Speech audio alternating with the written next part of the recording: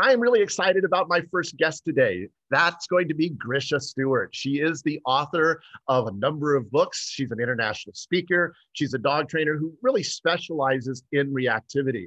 She is currently based in the Eugene, Oregon area, and she founded the online Animal Building Blocks Academy and the award-winning Ahimsa dog training in the Seattle, Washington area.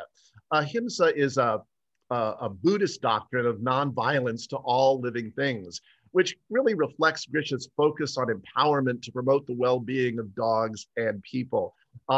In her book that we're going to talk about a little bit today, Behavioral Adjustment Training 2.0, the new practical techniques for fear, frustration, and aggression, is a great update to her BAT protocol. She also covers a wide range of training strategies there. Also, she has another book that came out a while back. It's the Ahimsa Dog Training Manual, a practical force-free guide to problem solving and manners, which is really a really nice book.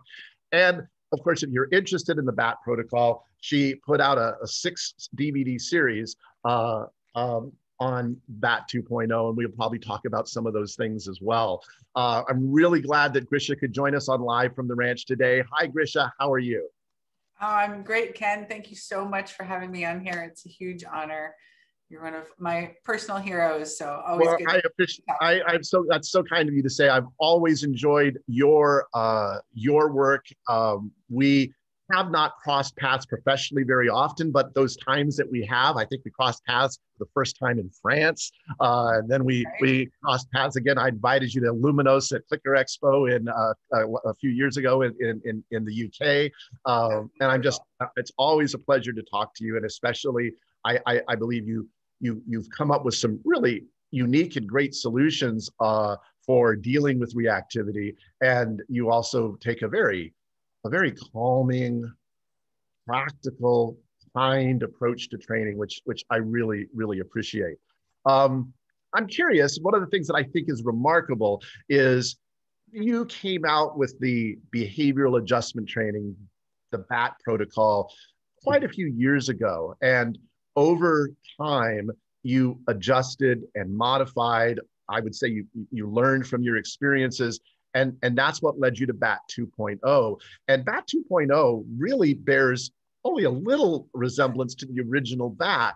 And I thought that was very brave of you to put out a protocol and then a few years later come out and say, hey, I've learned some things and here's a better version of that protocol. What was that journey like for you? I just think it's fascinating. I really admire you for doing that and saying, what I did before was good, but I've learned so much more and this is what I do now. And I would imagine it's still evolving, right? Yes, it's still evolving. And so the thing is, I'm a scientist, I'm a teacher at heart. And so anytime I have something new, then I want to teach that. Like I want people to have the best practices. So it would feel completely incongruous to say, like, here's this old technique and I'm going to keep teaching that, but I'll be doing this other one myself. And it was definitely a shift for people because, people, they learn something and they like it and they're like, this is working and I want to keep doing it. And so for me to say, but actually there's this other variation, this new way of doing it that I like even better. It's more organic. It's easier to teach. It's easier on the dogs. And so there was a little bit of a shift for some folks. Other folks were like, yes, bring it, whatever you've got. And so it was really nice to be able to come out with this new variation, which largely was based on questions from people, right? So I would, get questions as to like, why are you doing it this way? Why is your leash so short? I was like, well, I don't know. This is the way it's always been done. And so always, using client and student questions as a way to get better. Yeah, I think it's fascinating because I think most of us who teach, if you look at the way you teach a topic, it certainly evolves over time, but it's very different when you've published a book. It's there and people have it in their hands. And now they say, but you said, but I don't think that there's anything wrong with that. We are always learning and we are always evolving. And I would imagine you probably are at a point now where you're like, gosh, do I have to do BAT 3.0? I'm kind of like BAT 2.5 now. Yeah. So I'm like, oh, it's the time.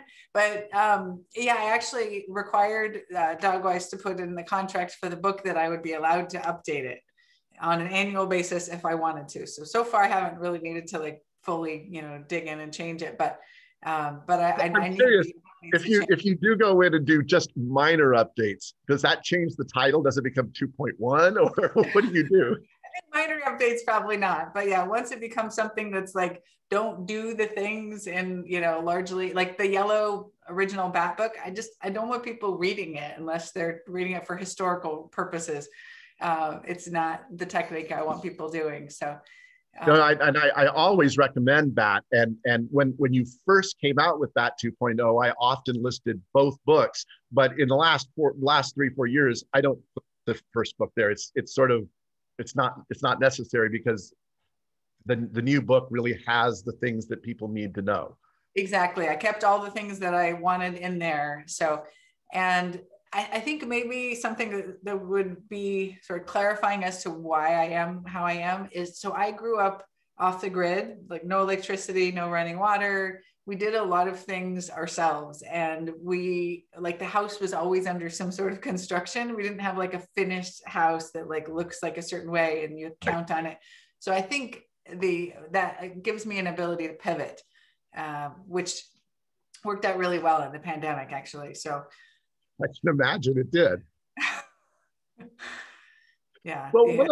one of the things that's interesting is I recently watched a webinar that you did on leash handling skills, and it was like, oh my goodness, this is new. This wasn't in BAT 2.0. I mean, you've always, first of all, I guess I'd like to know or explain why you focus so much on leash handling skills.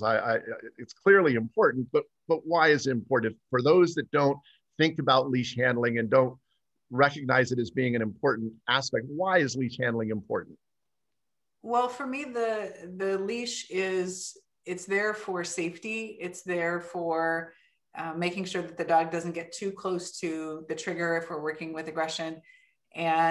But the way that we often use the leash is overly controlling the animal. And so my work is really about teaching people how to still have that safety and that sense of control while giving the animal a sense of freedom and feeling as off leash as possible.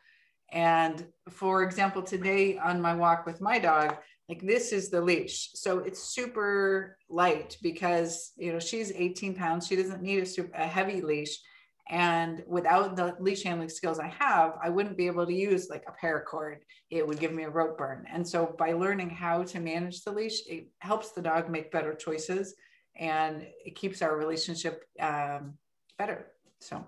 Yeah, and I think that's one of the things that I really took away from when I first watched you speak in the UK. I really became aware of that aspect of what you teach, and that leashes are so often thought of as, yes, a safety tool, but they're often thought of as a control tool. And I love the way you use it for safety, but you really teach people how to still give the animals options, that cord is not there to control the dog. It's really there just to provide safety, and you still want to allow the dog to have choices of their own. And I really appreciated that. Mm-hmm. And I would say, so I watched when I was in Brazil, I forget his name, but there was a speaker who was talking about how he went to the Czech Republic, or, oh gosh, where was it? Anyway, somewhere in Europe where there's a bunch of off-leash dogs and basically no humans around. And so he observed them for a couple of weeks and figured out that space and time are what make it so that those dogs are not fighting with each other, right? They're navigating that. And the link for me was that's exactly what we do with BAT, is we help dogs have the space and time to be able to navigate their environment in a better way. And then over time, as they learn to navigate it, then they get more efficient at that. And they don't need 100 feet, they need 10 feet to be able to use those same set of skills. And so by being able to handle the leash in a way that doesn't force the dog into situations that they're not comfortable with, then they can learn what to do. I love that. I love that. Well, one of the things I wanted to do is talk a little bit about these new leash handling skills that you sort of got from rock climbing, right? Tell me a little bit about it before we get into demonstrating it. Sure. So I'm a rock climber, and I usually climb roped, almost a lot inside actually these days. But basically, when you do rock climbing, there's the climber, and then there's a belayer. And the belayer is the person at the bottom who's kind of holding on to the rope. They're not holding the rope per se because they would get rope burn, but they're holding on to the rope, letting it out so the climber can feel as free as possible and not restrained. And then also it goes through this pulley system essentially.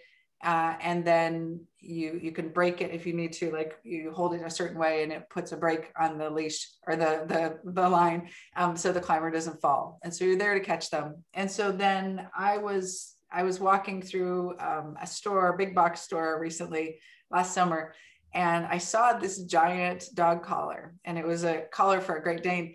And basically I was like, there's got to be a use for this somehow. And so then I got it and I played around with it, and I'm like, well, yeah. And I tried it then with my dog, and it seemed like, okay, well, nobody's going to want to use it this way. And then it sort of percolated more and more.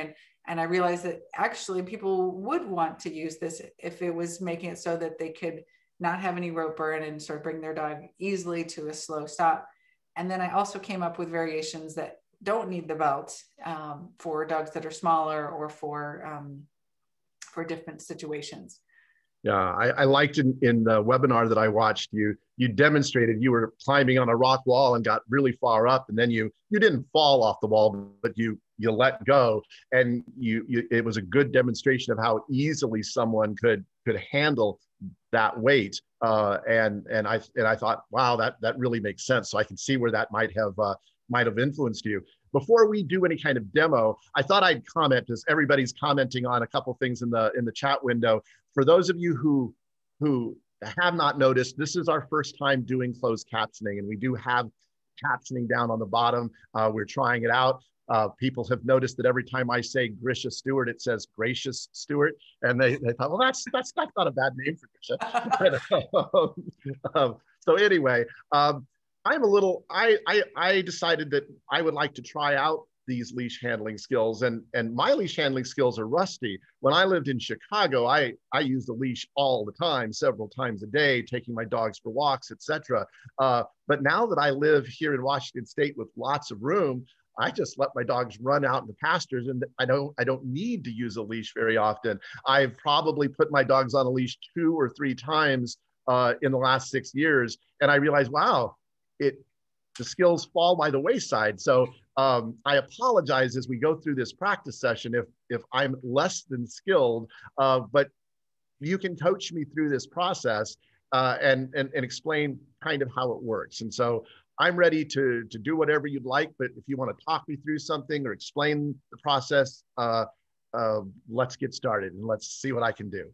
Okay, sounds good. So there are a lot of different variations, and I kind of wanted to, I know you're set up to do like the more complicated variation, but just so we don't scare everybody by starting with that, is it okay if I talk about some of the simpler one? Absolutely.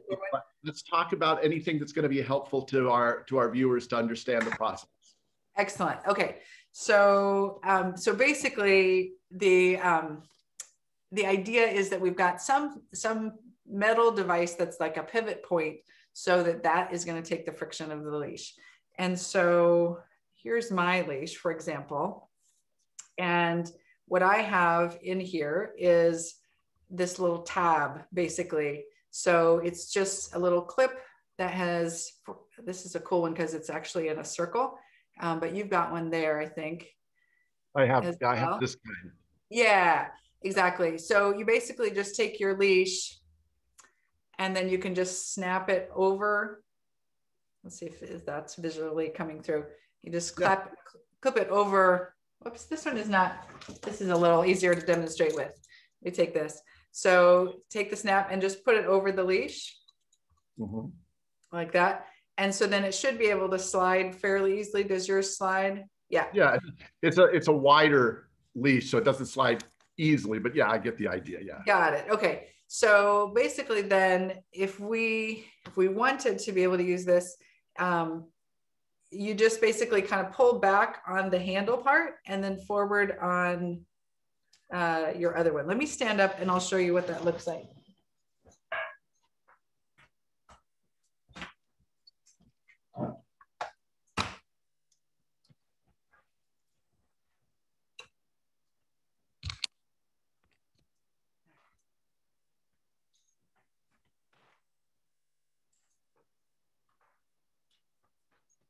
Thank you, Ken, for your patience. Okay, so I'll demonstrate this one and then we'll get into really demonstrating the other one that you're geared up for. So I take this extra snap, I've clipped it to here, and then basically I can either, you know, hold it like this as a handle or just like this. And then whenever I stop the dog, I just make it into this really tight V. So if I'm working with a smaller dog, this is really all I need to be able to avoid the rope burn. So because normally I would just be holding the leash with my two hands and then just stopping with this hand, right? So, but by adding this other piece, I now have 2 points of contact. And so it distributes the weight more evenly between my hands and then also takes the friction off.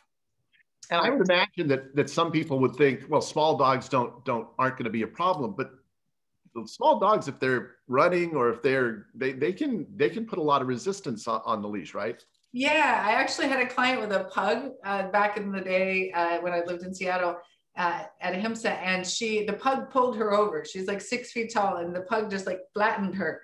So it is possible. And then also, you can, you know, if you have just a normal leash, you're not going to get any rope burn with a small dog. But if you use a paracord, you will. And so this actually enables you to use something small like a paracord that you wouldn't normally use, which means less weight on the dog. So that makes sense. Yeah. So, all right. Do you want to switch to the big gear version? Sure. And let me make sure I've got it set up right. What I have here is a 15-foot leash. I have a carabiner, but this carabiner has a pulley on it, which is again your recommendation. And then there's the belay right here. So talk me through what I need to do. Okay. So, and actually let me grab my other carabiner so it's exactly the same kind. There are two here. So I'm using I often use the one without the lock, but we'll use this one that you've got because it is the most solid. All right. So you've got it where you've already threaded through the ring. Right. Right. And then your carabiner is already clipped onto it. Okay. So we basically want to make it so that the side with the handle is closest to, like, that you're not crossing the leash.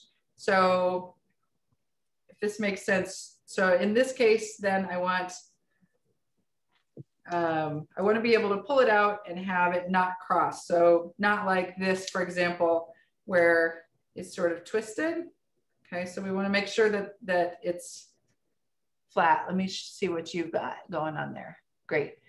All right, so I think that should, there we go. Yeah, that should work. And so you want basically to clip in exactly as you are to your snap that's on your belt, your waist belt thing.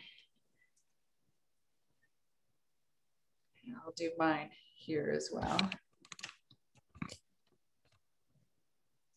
And this carabiner is a little bit weird because you have to sort of pull it down to get it to, or up and to get it to open. Yeah, I took me a while to figure out how the locking carabiner works. I thought it was an intelligence test for a while, but I figured it out. Okay, cool. All right, and let's see. Can you, is the leash attached to something else on the other end? Not yet. I can attach it to a chair. Is that what? Let's do that, yeah. And then just for the folks out there watching, so I've got mine accidentally twisted, and so I'm just going to rotate everything so it's the other way around. All right. I've got it attached to a chair. Okay.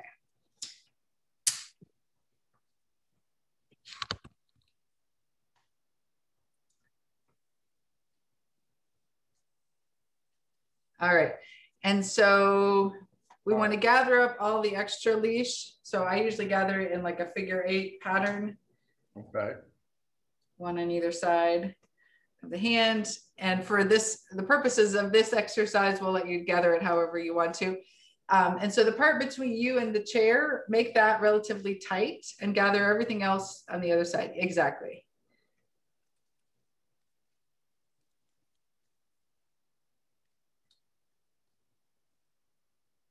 Oh, lost my belay ring. There it goes. So if that happens, what you're basically, when you're gathering, so the belay ring will kind of fall down and that's not a big deal. When you're gathering, just focus on starting from the handle out. Gotcha. And then that will keep it from, it'll just bring the belay loop back with itself. All right. Cool. Nice. And then go ahead and make it all the way snug. So using your left hand. Oh, Yep. And your right hand, you can put it on the leash between you, or like between, yeah, exactly where it is. Yep. So, and then you want the thumb to point away from you. Yep. Okay. Let's see. Oh yeah, it is. Perfect. All right. And so when if you were stopping the dog, you're basically just going to pull the whole leash back toward you. Yeah, exactly. And do you feel like you could actually, of course, your chair is going to roll across the ground. Mine's attached to a door, so I can fully lean in. Yeah, that's the basic. I can lean quite a bit. Nice. Okay, cool. All right. And then go ahead and stand back up straight again. Let's try walking away from it. So just let some lines slide through your hand, but keeping a hand on it. Yep. And then reel it back in. Maybe walk straight away from the camera.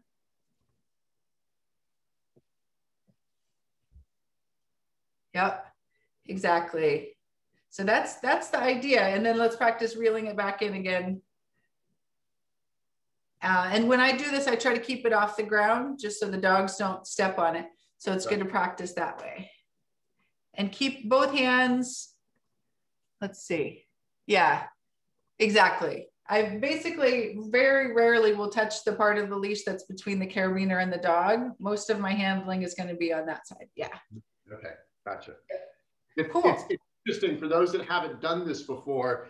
If you're not used to using a belay ring, it flows through it fairly easily, but you kind of have to get used to how it works. I'm just getting used to that now.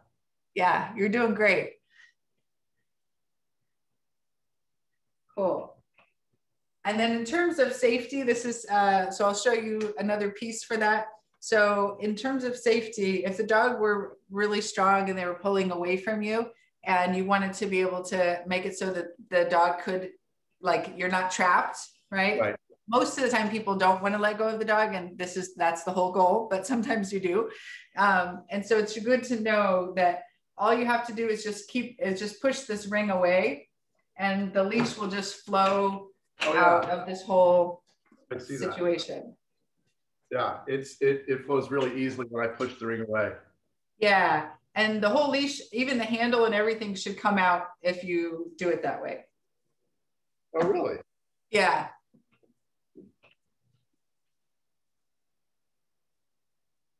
My hand is a little too big. Your handle's a little too big. Oh. Yeah, it's got this. Maybe my belay ring is too small, but it gets stuck right there. Okay. Gotcha. All right. Well, then you're trapped with the dog. So that's okay. I would rarely want to let my dog go if I was in the city. Got it. So if someone were concerned about that, so I'll just bring that up for the record. So if someone were concerned about that, 2 ways to deal with that. One is to just take the handle off of the leash so it does flow through. The other is that you can get it's called a panic snap. That's for horse training, that if you push it, then it'll disconnect as well. So great. Cool. I'm really surprised by how much control this gives me. I can even feel it with my chair because it's nice. That's great. So yeah, now just for safety, I usually try to make sure that the leash isn't in loops. So like right now, if you've got it like this, if the leash were to pull out of your hands or, pull quickly, you could get it accidentally around your fingers. So you don't have to do this right now in this demo if you don't want to, but usually I try to make it so that the leash goes like in one side and out the other, like a figure 8. I think for purposes of this demo, I'm not going to try that because I will tell you that I have done so much work with leashes that I'm really comfortable with this and I'm able to let it go really, really easily because that sounds great to me. I've done a lot of practice, but I understand what you're saying. Cool. All right, great. Do you want to try it with the dog or do you have more questions? No, I'm not sure. I'm not sure. Well, yeah, my only thing I think if I bring my dog in here is he will be very interested in, and he won't, there's nothing distracting him that will cause him to pull away from me. He's just going to stay right with me, I'm pretty sure. But let's try it anyway. I'm going to come off screen for a second. Okay. What we could do is toss some treats around so he's sort of going around the room finding them. That's true. That's true. Hey, so go ahead. No, I'm just calling him in. Okay. So one thing I like about this style of handling the leash for a bat is that now I have 2 hands or I have an extra hand available, right? So normally with bat leash skills, I'm using 2 hands on the line all the time. But this actually lets me reach into a treat pouch and give treats. So that's one of the reasons I do it, even for a smaller dog. Right. All right. So I want to practice this. What would you suggest I do? I've got the whole setup here. He's of course very attentive to me. Yeah. So I would say your first step is probably to practice being able to let it out quickly. So basically tossing a treat away and then being mindful of how the leash is going out. Yeah, exactly. And you're always pretty much going to keep your leash on your hands on the part that's both on one side of the carabiner. Yep. And I see what you mean. I didn't bring it in fast enough, so his legs caught in it. So I need to be paying attention to him. Yep. And I'm actually going to interrupt you on that piece. So if that happens again, just use a treat to lure him over the leash so that he doesn't get his paws picked up. Excellent. Which I'm sure you've conditioned, but it's like a reflex for me to have it be the dog's movement instead. That makes sense. All right, I'm gonna try that again. Hey, here's some treats. Ken, I'm so glad you're doing this. You're so brave and I appreciate it. And then be ready to reel it in. You're going to be needing your right hand. All right, yep. There we go. Excellent. Nice work. And now here again, I have let him get. Excellent. I'm really glad that he is stepping over it because it gives me a chance to talk about that to everybody. So yeah, that's helpful. All right, good. No, that makes sense. The big thing for me is learning to reel it in fast enough because he comes back to me so quickly. Can I try it again? Yep, let's do it again. Maybe like 3 more times with that. Here we go, buddy. Oh, sorry. Out there. The belay caught him and he stopped. So it does work, unfortunately. Good boy. I'm gonna try that again. Are you ready? Here we go. Okay, it's free. There you go. Nice. And when I'm coaching folks in person, a lot of times what I'll do with this is also, I'll be the dog so we can practice this shortening and lengthening without any stress to the dog as well. Yep, so go ahead and walk around him so the leash doesn't, perfect.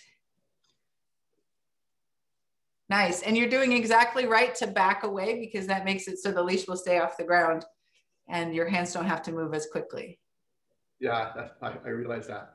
That's good. All right, good. And I feel comfortable in terms of the amount of teaching at this point, but if you wanted to learn more, we can keep going. Maybe. No, I think it's good. You know what I would love to do is see if any of the people watching have any questions before we run out of time. Juliana, do we have anybody who has questions for Grisha? Oh, do we have questions? We sure do. I knew we would. Okay, so Phil is wondering, is this safe with giant breeds like Great Danes, etc.? So I've had people do this with giant breeds. So I feel that it should be. I haven't personally worked with a giant breed, but I've worked with a really, really fast dog who was about 90 pounds. And so I feel solid about that. In the beta testing, I asked people from around the world with their big dogs to test this for me. And so we went through lots of iterations of, nope, that's not safe. Nope, not safe, until we found one that was. So. Yeah, and I would comment that just based on my limited experience, I've worked with big dogs, and I am really surprised at how much control this gives and how easy it is to hold. So I would imagine that it would work well. Thank you. Yeah, and I have one of the people who tested was with she had a Doberman she had all kinds of different gear on the dog, and so we were able to get less gear on the dog and more gear on her, which gave him a sense of freedom and can, you know, improve his behavior as well. So I feel this is one way that we can say to people who are using a prong collar, for example, to be able to control their big dogs. One thing that we can say, you know what, you actually don't need that. You can use this other gear. And they can't say that this is inhumane for the dog because it's on the human and it's our choice to do it. And we can bring a dog very gently to a slow stop with this. So I do recommend watching the full video to get the whole thing. And it was a really good video. It was about a 2.5 hour webinar, but it really answered a lot of those questions. And I'm really glad you brought up that aspect of those that have big dogs that say, I need a prong collar to control my dog. This really helps solve that problem because it does really help with the pulling, which I really like. Let's see if there's another question, Juliana. I think we have time for at least one, maybe two quick questions.